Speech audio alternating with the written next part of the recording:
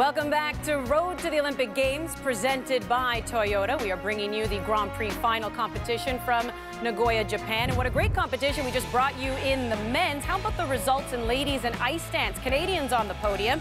Caitlin Osmond taking the bronze.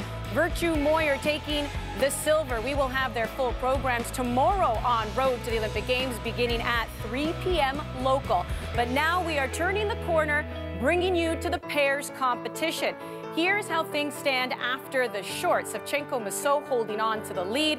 Tarasova, Morozov, the Russians right now in second, and the world champion Sui and Han sitting in third. And there are the Canadians, Megan Duhamel and Eric Radford, in fifth after the short, as we welcome you back inside our CBC Sports Studios. Andy alongside Kurt and Carol. Okay, do you raise a little bit of an eyebrow seeing the Canadians sitting in fifth?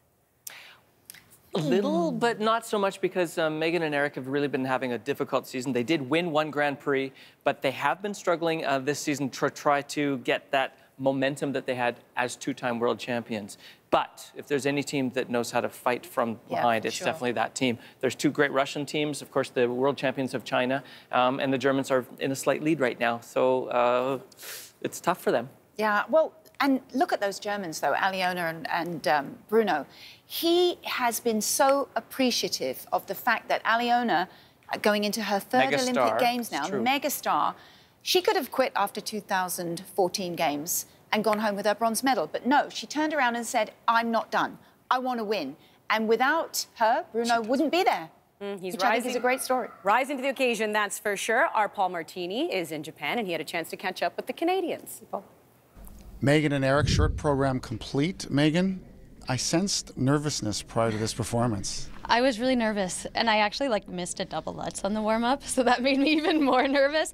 But after the twist and the Lutz were done, I felt more settled. The throw was a little bit stuck on the takeoff, which resulted in not having much flow when I came out, so I feel like that was a shame.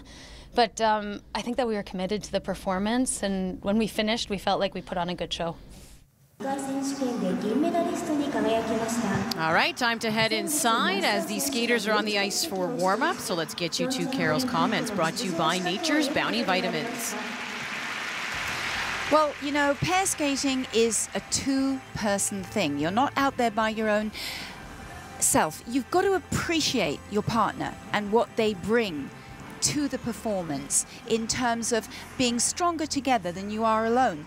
You balance one another out. You have different strengths and weaknesses. Look at Aliona and Bruno there showing that beautiful landing, and then immediately there's a little connection between them. You can't fight that. And then confidence. You want confidence in each other, knowing that you've trained and experienced together. Well, I asked you if you raise an eyebrow at the Canadians sitting in fifth after the short, but here's the thing. You can't count anyone out in this pairs competition, because look at the amount of experience here between what the Russians have been able to do winning here. Yes, the Canadians winning a couple years ago in 2014, and then Aliona Savchenko. I mean, she has so many under her belt with her previous partner, and now